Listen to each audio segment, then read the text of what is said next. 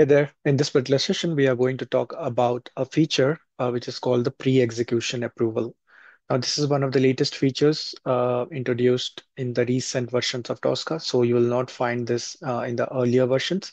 But if you have installed the Tosca 2024 and above version, then you should have this particular feature.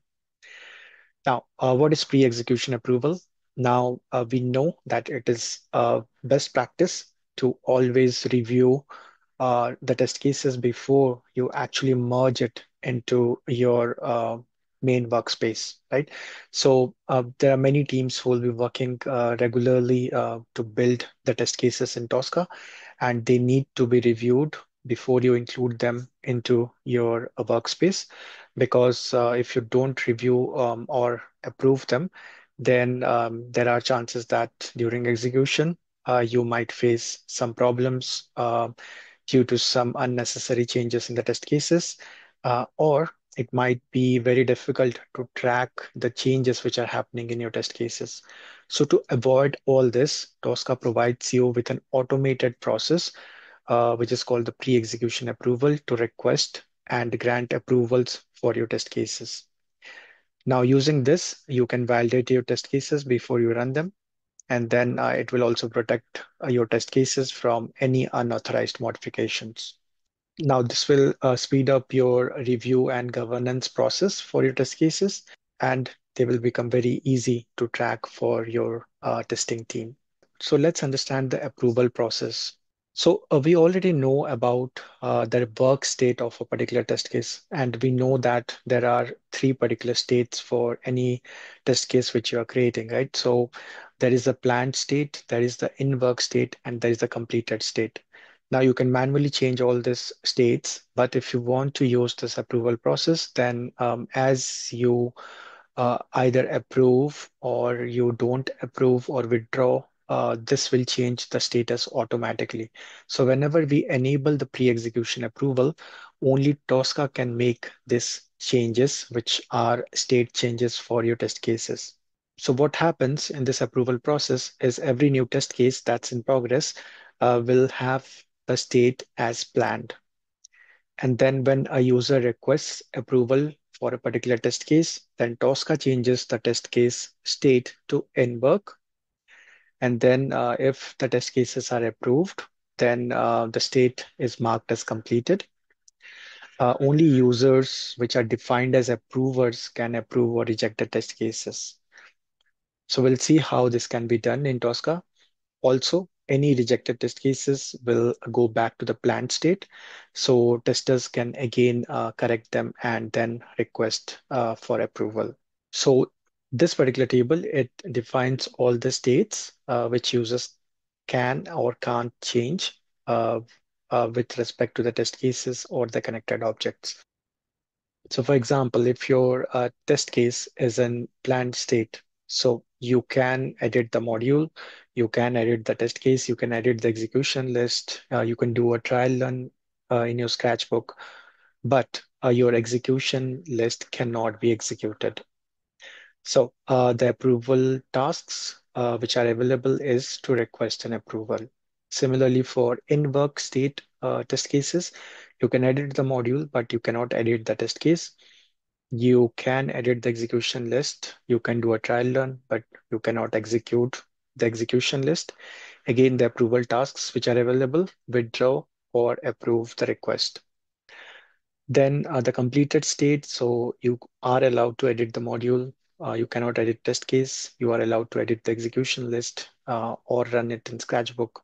And you are allowed to execute the execution list. Now, if the state is completed, then the approval task, which is available, is revise approval. Also, one thing to note on the conditions for execute execution list, as you can see, as long as the execution list has one test case which is not approved, then it is blocked. And if it is allowed, then only if all the test cases in the execution list are approved. So do take care of this when you're trying to execute an execution list which contains test cases which require approval or are already approved. So this is the overall approval process, which is available in Tosca. Now, let's see how we can enable this pre-execution approval in Tosca, and then how we can request an approval and how a approver can approve the requested test cases which needs to be approved.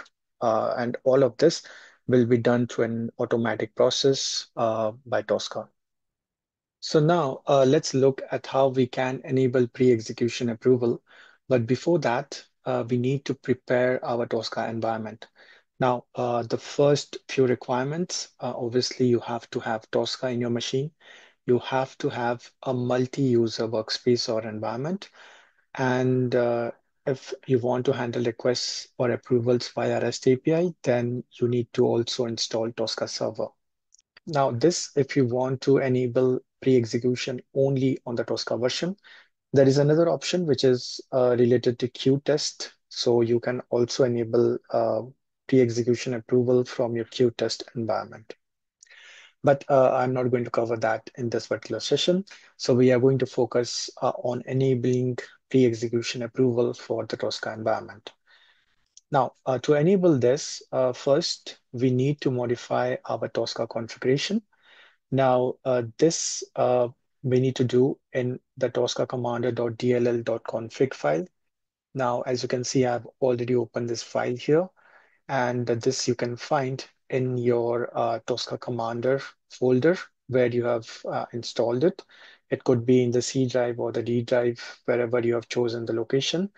And in your Tosca Commander folder, you will find this particular file. So go ahead and open this file, and then we need to go into the configuration config sections, and then we need to go into this section group, which is for the application settings. And there we need to add this particular line. Okay, so which is for the execution approval add-in. Property settings, we have to add the type and the required permissions.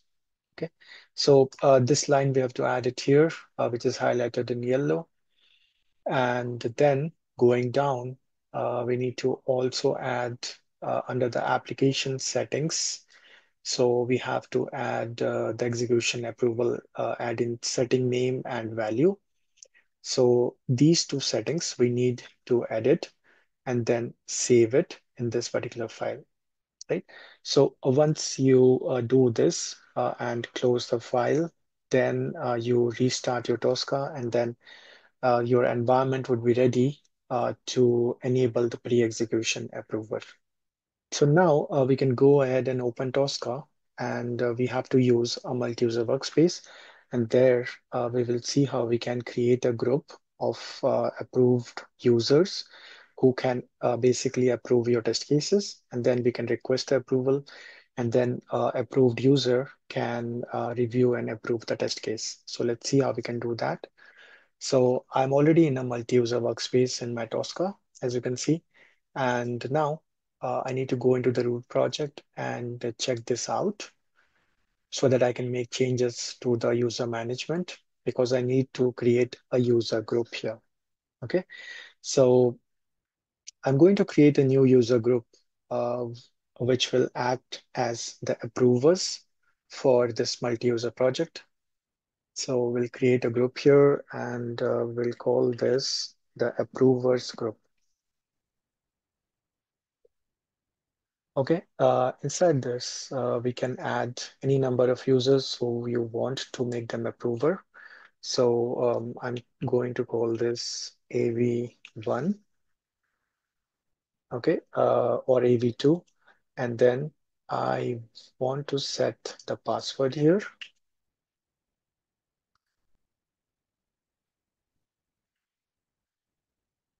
And we can also give it a description called approver group. Okay. And this group can only be created if you are an admin user and you have checked out the project. And once you do that, now we can go ahead and check in all these changes. So this group is now created. So now we have to go ahead and activate the pre-execution approval for this particular project. So for that, you can right click on the project, and then the last option you can see here, enable execution approval. So we can select this, and you can see the message here on the taskbar. Enable execution is now activated for this particular project, right? So we can create a user group, we can manage the approvers, we can add and remove users from the approved user group, and then we can enable or even disable this pre-execution approval, right? So if you want to disable it, again, right click and click on the disable execution approval. All of this can only be done uh, via an admin user for this particular project or workspace, right? So now we are ready to basically request approval for any particular test case. So what we can do, we could go ahead and log in with a normal user, basically a tester who is creating the test case. But we'll just continue with this particular user. So we'll go into any particular test case here. So let's take this particular test case. You can see the work state is currently completed here. So what we can do is we can right click here, and here you will see the only option which is available is to revise the approval. Now, when you revise the approval, it basically withdraws the approval uh, or basically reverts the approval process. So this now again needs to go back to the planned state, and from there, again, you need to request approval, right? So if I click on this, you will see the work state here has changed to planned. You can see it in the properties as well. So this is the test case work state, right? And it has changed to planned from completed. So that's the approval process. It was done automatically by Tosca. So now it has gone into a planned state. Now I can go ahead and check in my changes here. Okay. Now let's look at another test case, which is currently in the planned state, right? Which means it is under development. And now if you want to request an approval for this, so what I can do is right click on this particular test case, and I can select request approval. So now here it will ask me the user group which you want to select for approval. Now there could be multiple user groups who could approve a particular test case, right? So based on that, you need to basically edit this, and you need to enter which group you want to select. So I'm going to select our approvers group. Obviously, if you enter invalid group, it will give a message that it's not correct. Okay. So the user group you enter doesn't exist. So you need to check the name and re-enter again. So let's go ahead and do this another time. So now it has been requested, as you can see, and the work state has now changed from planned to in work, right?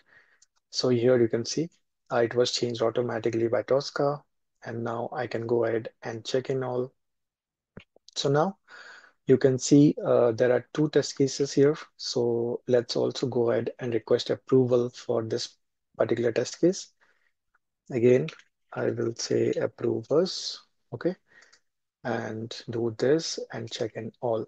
So this is how you can request an approval for a particular test case which has been developed already, or you have made some changes and you want it to be reviewed and approved, right?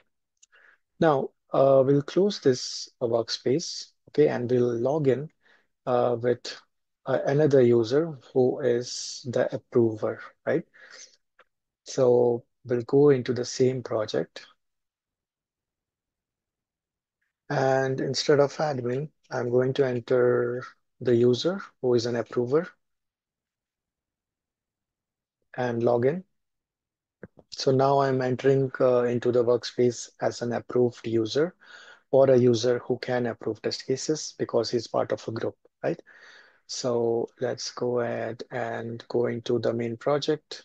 And here If I already know the test case, then I can directly go into the test case and I can view the state of this particular work state of this particular test case.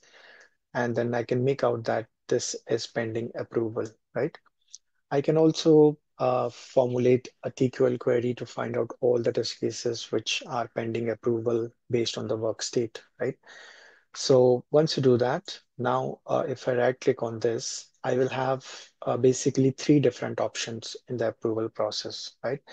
So I can either complete the approval, if I can withdraw the approval request, or I can reject the approval, right? So based on these three different options, the work state will change. Again, it will go through the approval process. So let's try to complete the approval for this particular one. Okay. Again, we need to provide the user group. Okay. And I will tell you why. So we need to provide the user group because this particular group will only own these test cases. So nobody else can basically change the state of this particular test case, which has already been approved. Okay. So it will remain with the group of users who have approved this, and they can later on again merge it back to the main workspace. Okay. Or they can change the state of this particular test case because this has been completed. So it will remain with this group of users. Again, for the other one, what we can do is we can withdraw the approval request or we can even reject the approval request, right? So when we withdraw approval request, then it will update the status. Or if we reject it, it will go back to the planned state, right? So let's go ahead and reject this approval. So it has gone back to the planned state. Now, the person who worked on this test case, he needs to make some changes and then again, he can submit it back for a review. Okay. So once you do these changes, you can check in all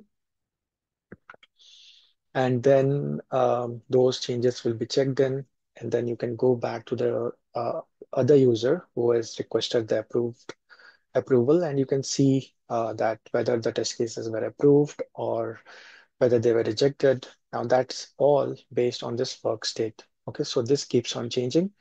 It cannot be manually edited by any user. It is done by Tosca because the pre-execution approval is enabled for this project. If you want to change it manually, you have to disable the pre-execution approval. So this is all about the pre-execution approval process, how it is automatically done by Tosca, and how you can manage this within the Tosca environment, how you can enable it, and how you can request and you can perform actions on those approval requests.